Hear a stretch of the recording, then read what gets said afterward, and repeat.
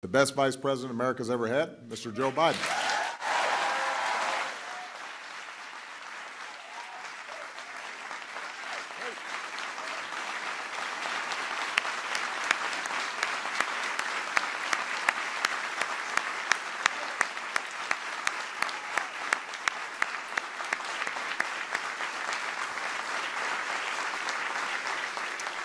This also gives the internet one last chance to talk about our bromance.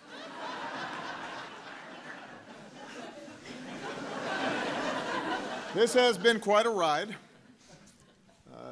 It was 8.5 years ago that I chose Joe to be my vice president. There has not been a single moment since that time that I've doubted the wisdom of that decision. He was the best possible choice, not just for me, but for the American people. This is an extraordinary man with an extraordinary career in public service.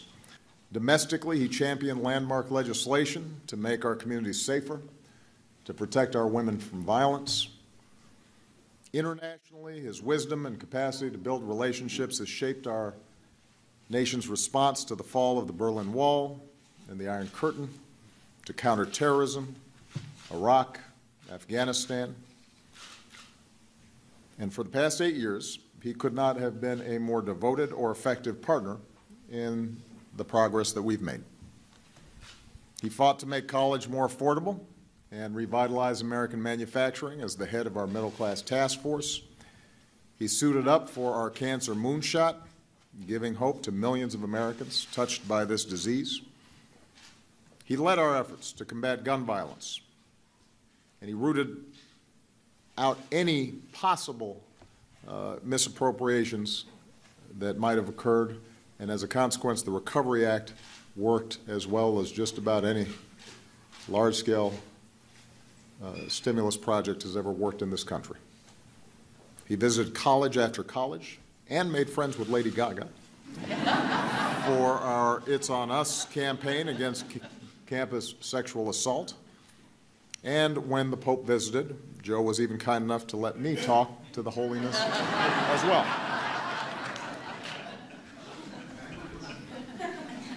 Behind the scenes, Joe's candid, honest counsel has made me a better president and a better commander-in-chief.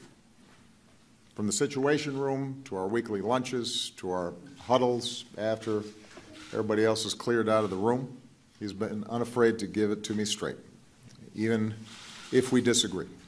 In fact, especially when we disagree.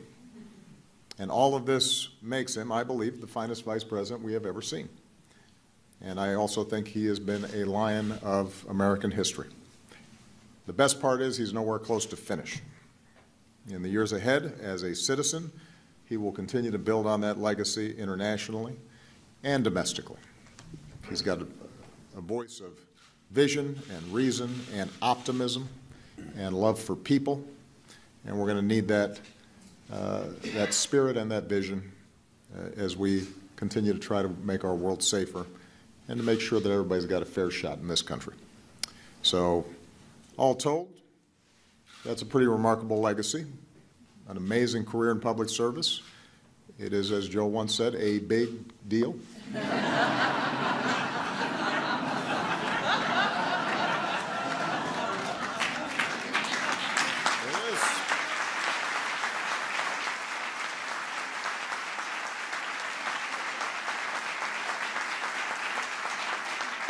But we all know that on its own, his work, this list of accomplishments, the amazing resume, does not capture the full measure of Joe Biden. I have not mentioned Amtrak yet or aviators, literally.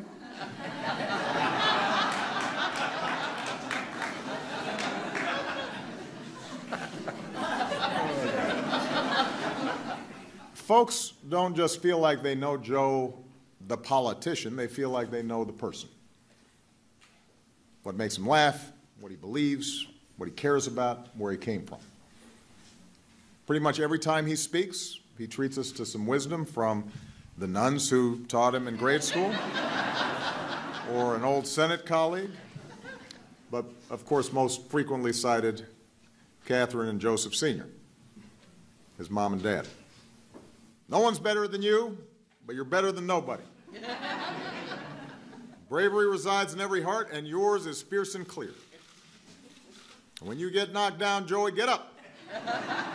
Get up.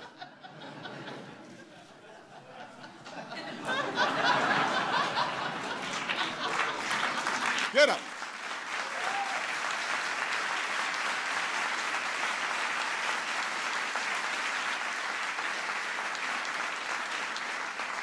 That's where he got those broad shoulders. That's where he got that Biden heart. And through his life, through trial after trial, he has never once forgotten the values and the moral fiber that made him who he is. When Joe talks to auto workers whose livelihoods he helped save, we hear the son of a man who once knew the pain of having to tell his kids that he had lost his job. When Joe talks about hope and opportunity for our children, we hear the father who rode the rails home every night so he could be there to tuck his kids into bed. When Joe sticks up for the little guy, we hear the young boy who used to stand in front of the mirror, reciting Yeats or Emerson, studying the muscles in his face, determined to vanquish a debilitating stutter. When Joe talks to Gold Star families who've lost a hero, we hear a kindred spirit, another father of an American veteran, somebody whose faith has been tested and who has been forced to wander through the darkness himself and who knows who to lean on to find the light. So that's Joe Biden, a resilient and loyal and humble servant, and a patriot, but most of all, a family man. Starts with Jill, captain of the Vice Squad. Only the second lady in our history to keep her regular day job.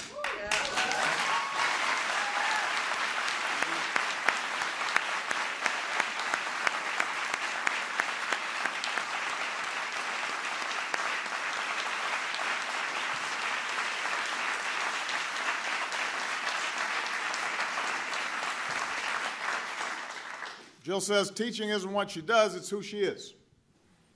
A few days after Joe and I were inaugurated in 2009, she was back in the classroom teaching. That's why when our administration worked to strengthen community colleges, we looked to Jill to lead the way. She's also traveled the world to boost education and empowerment for women. And as a Blue Star mom, her work with Michelle to honor our military families will go down in history as one of the most lasting and powerful efforts of this administration. She's quick with a laugh or a practical joke, disguising herself as a server at a party she once hosted to liven the mood.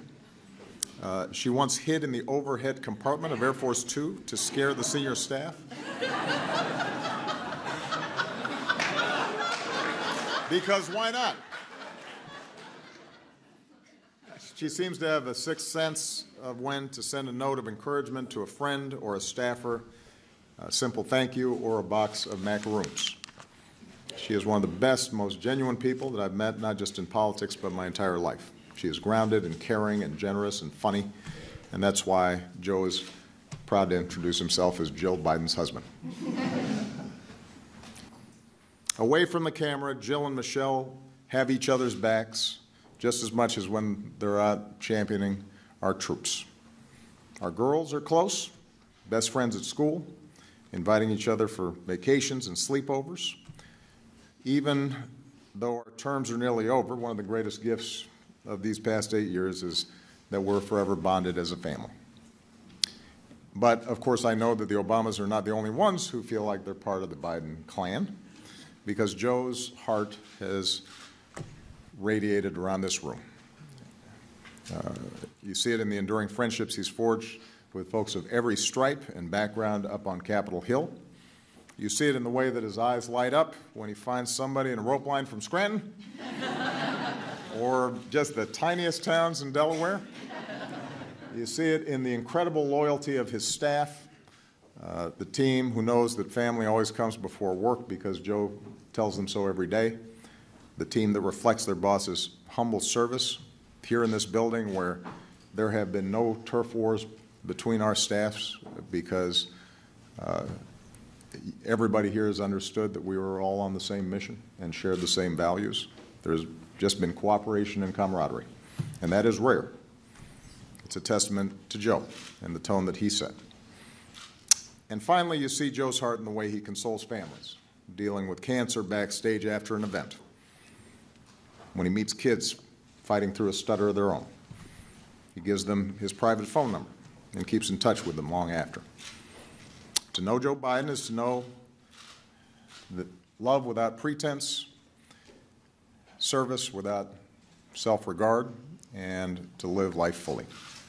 As one of his longtime colleagues in the Senate, who happened to be a Republican, once said, "If you can't admire Joe Biden as a person, you've got a problem. For your faith in your fellow Americans, for your love of country, and for your lifetime of service that will endure through the generations, I'd like to ask the military aide to join us on stage."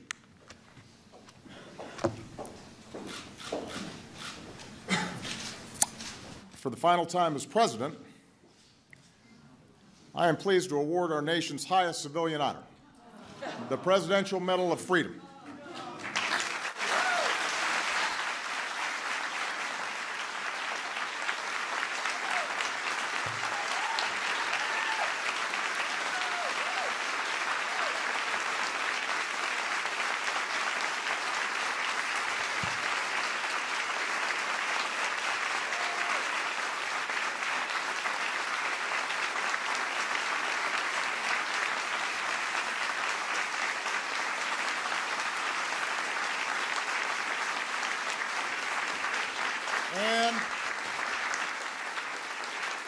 And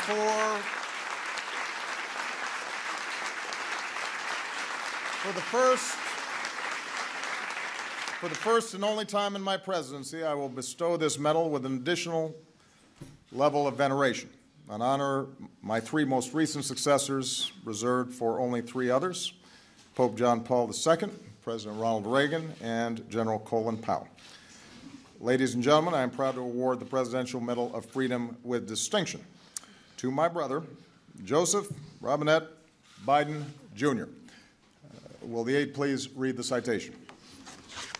Vice President Joseph R. Biden, Jr. In a career of public service spanning nearly half a century, Vice President Joseph R. Biden, Jr. has left his mark on almost every part of our nation, fighting for a stronger middle class, a fairer judicial system, and a smarter foreign policy, providing unyielding support for our troops, combating crime and violence against women, leading our quest to cure cancer, and safeguarding the landmark American Recovery and Reinvestment Act from corruption. With his charm, candor, unabashed optimism, and deep and abiding patriotism, Joe Biden has garnered the respect and esteem of colleagues of both parties, and the friendship of people across the nation and around the world, while summoning the strength, faith, and grace to overcome great personal tragedy. This son of Scranton, Claymont, and Wilmington has become one of the most consequential vice presidents in American history, an accolade that nonetheless rests firmly behind his legacy as husband, father, and grandfather. A grateful nation thanks Vice President Joseph R. Biden, Jr. for his lifetime of service on behalf of the United States of America.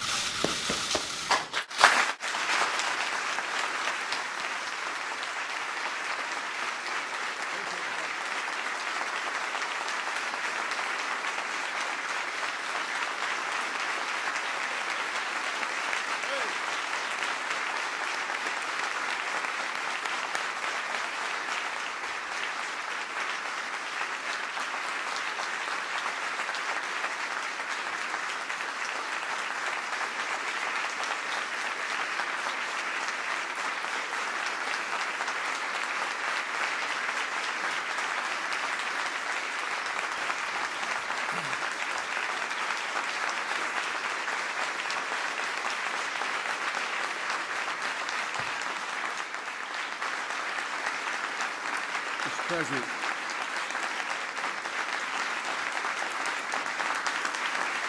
Please, thank you. Thank you.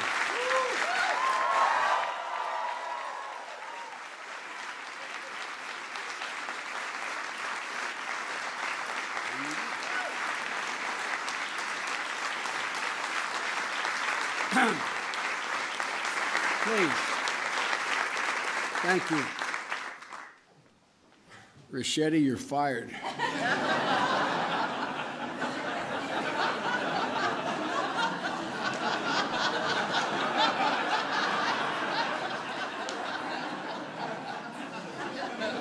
For the press, Richetti's my chief of staff. I had no inkling. I thought we were coming over, Michelle, for you, Jill, and Brock and I, a couple of senior staff, to toast one another and say what an incredible journey it's been. Mr. President, you got right the part about my leaning on Jill, but I've also leaned on you and a lot of people in this room. I look around the room and I see great friends like Ted Kaufman, who's been so much wisdom. Guys like Mel Monzak. I mean, I look around here and I'm startled. I keep seeing people I don't expect. Madam President, how are you? Mr. President, look at my new boss over there. But you know, I get a lot of credit I don't deserve, to state the obvious. Because I've always had somebody to lean on. From back that time in 1972, when the accident happened, I leaned on, and I mean this in a literal sense. Chris knows this, Dodd knows this, and Mel knows this, and Ted knows this. I leaned on my sons, Bo and Hunter. And I continue to lean on Hunter, who continues to, in a bizarre kind of way, raise me. I mean, I've leaned on them. You know, Mr. President, you observed early on that when either one of my boys would walk in the room, they'd walk up and say, "Dad, what can I get you? Dad, what do you need?" And then Jill came along, and she saved our life. No man deserves one great love, let alone two. But everybody knows here I am Jill's husband. Everybody knows that I love her more than she loves me, with good reason.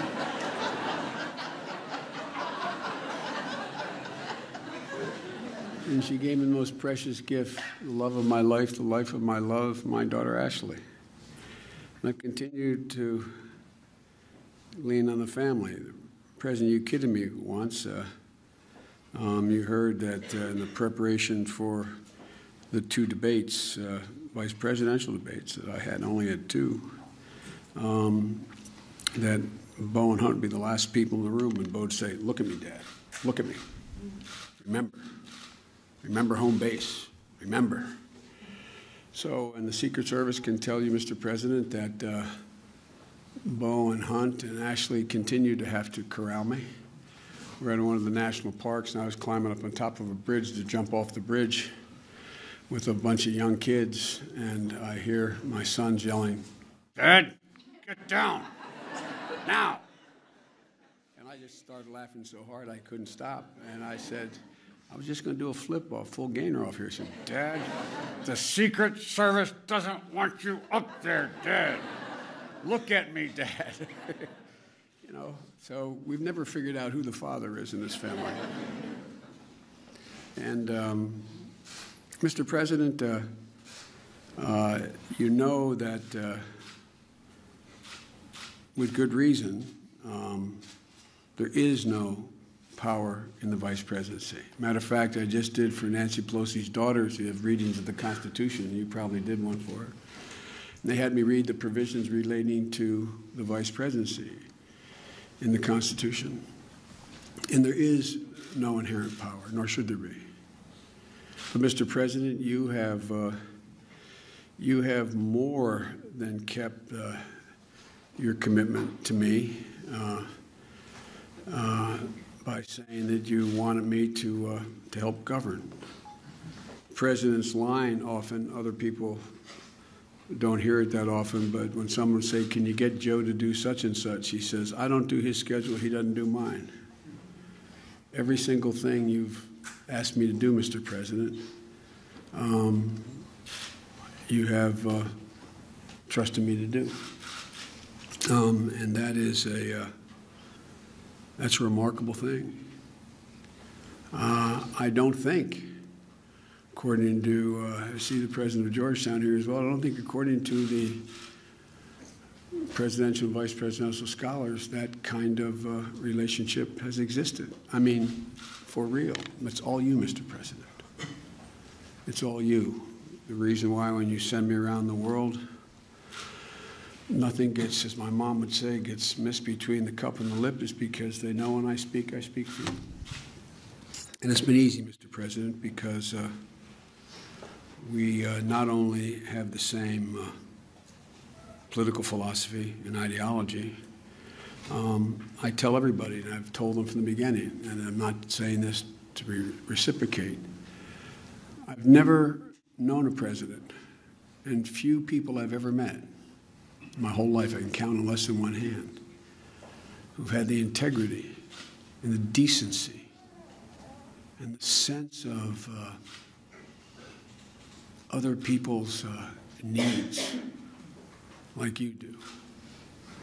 I know you're upset when I told the story about when Hunt and I were worried that Bo would have to, that he would, as a matter of honor, decide he had to step down as Attorney General while he was fighting his battle because he had aphasia. He was losing his ability to speak. And he didn't want to ever be in a position where, to him, everything was about duty and honor.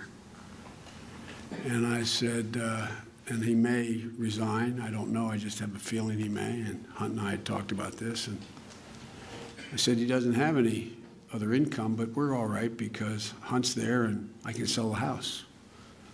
We're having a private lunch like we do once a week. And this man got up, came over, grabbed me by the shoulders, and looked me in the eye and said, don't you sell that house. You love that house. I said, it's no big deal, Mr. President. He said, I'll give you the money. We'll give you the money. Promise me. Promise me. You won't sell that house. I remember when Ashley, Mr. President, we were in the Oval, and Ashley was in an elevator. And the elevator plummeted to the, she was with a group of people, I forget which building in Philadelphia, and it plummeted to the ground. And immediately the service was worried that, she may have been badly hurt. And I got up to take the call, and you didn't let up until you made sure your service followed through and made sure everything was all right. But Mr. President, we kid about both about marrying up. We both did that kind of thing. But the truth of the matter is, I said this to Michelle last night. Michelle is the finest first lady, in my view, that has ever served in the office. There's been other great first ladies, but I really genuinely mean it.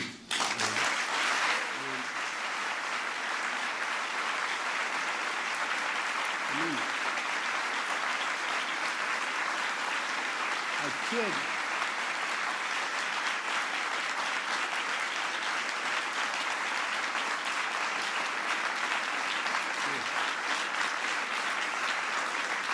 When I got to meet Michelle's brother, and he told me about how you guys were raised, and I got to know and love your mom. If your mom 15 years older, she could have been my mom. I mean, literally, the way you were raised, the way we were raised, there wasn't any difference. And I knew that this decision to join you, which was the greatest honor of my life, was the right decision on the night we had to go and accept the nomination, the formal, to be nominated at the convention. And Finnegan, who's now 18 years old, was then 10 years old. And she came to me and she said, Pop, is it okay if the room that we're in, Finnegan, Maisie, and Naomi, that we have the beds taken out? And I said, why? He said, maybe the Obama girls and your brother's children, maybe they would come down and all sleep together in sleeping bags. And I give you my word as a Biden, I knew when I left to go over to the convention, opened that door and saw them cuddle together, I knew this was the right decision. I knew it was the right decision. I really did. Because, Mr. President, the same value set. The same value set.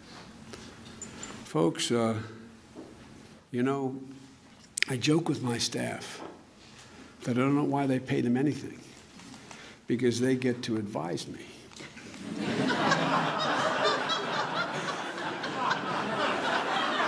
Let me explain what I mean by that. As the president of the University of Delaware, where my heart resides in my home campus of Delaware, as he can tell you, I get to give you advice. I get to be the last guy in the room and give you advice on the most difficult decisions anyone has to make in the whole world. But I get to walk out, and you make it all by yourself. All by yourself. Harry Truman was right about the buck stopping at the desk. And I've never once doubted on these life and death decisions. I never once doubted that your judgment was flawed. Not once. Not once. We've disagreed and we've argued and we've raised our voices to one another, which we made a deal we'd be completely open like brothers with one another. But Mr. President, I've watched you under intense fire. I will venture to say that no president in history has had as many novel crises land on his desk in all of history. The Civil War was worse, the World War II was worse, World War I. But, Mr. President, almost every one of the crises you faced was a case of first instance. A case of first instance. I watched that prodigious mind and that heart as big as your head. I've watched you. I've watched how you've acted. When you see a woman or man under intense pressure, you get a measure, and you know that, Michelle, and your daughters know it as well. This is a remarkable man. And I just hope that the asterisk in history that is attached to my name when they talk about this presidency is that I can say I was part of the journey of a remarkable man who did remarkable things for this country.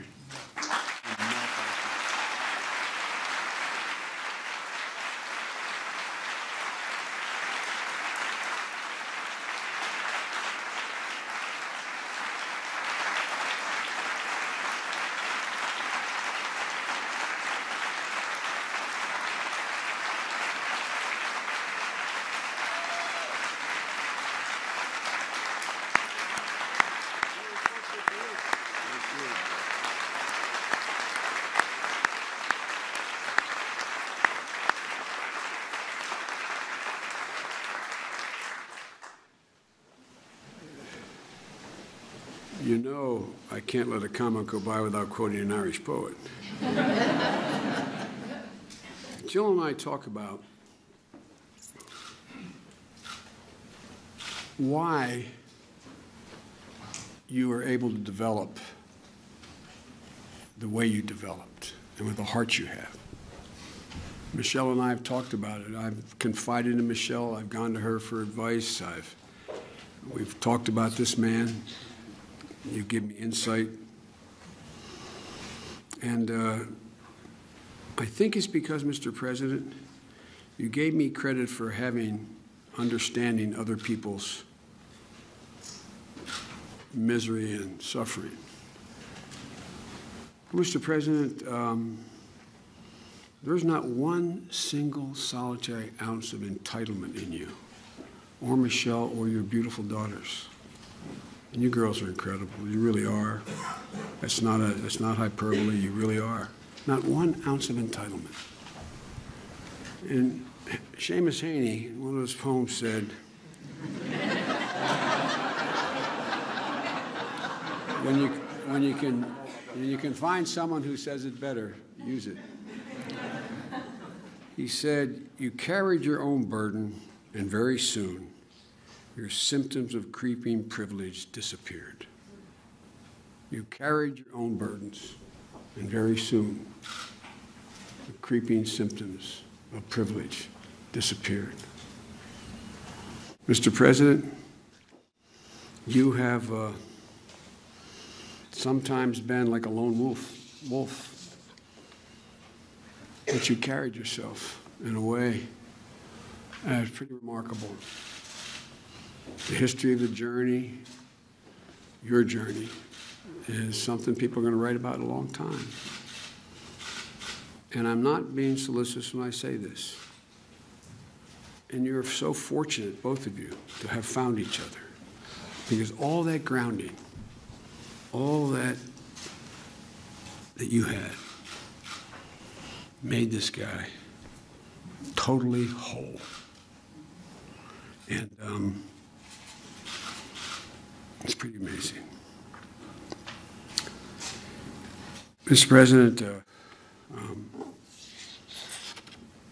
this honor is not only well beyond what I deserve, but it's a reflection of the extent and generosity of your spirit. I don't deserve this, but I know it came from the President's heart. There's a Talmudic saying that says, what comes from the heart enters the heart. Mr. President, you have creeped into our heart, you and your whole family, including Mom, and you occupy it. It's an amazing thing that happened. I knew how smart you were. I knew how honorable you were. I knew how decent you were from the couple years we worked in the Senate. And I knew what you were capable of. But I never fully expected that you'd occupy the Biden's heart, from Hunter, Ashley, my sister, all of us. All of us. And, Mr. President,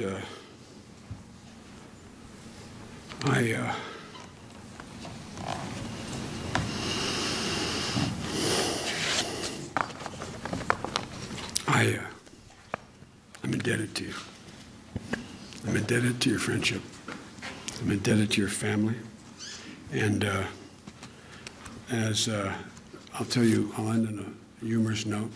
We're having lunches, and mostly, and it's whatever in either one of our minds. We talk about family an awful lot. And about 6 months in, the President looked at me and said, "You know, Joe, you know what surprised me? How we've become such good friends." And I said, "Surprised you?" But that is candid Obama. And it's real. And Mr. President, you know, as long as there's a breath in me, I'll be there for you. My whole family will be, and I know it is reciprocal. And I want to thank you all so very, very, very much. All of you for being here.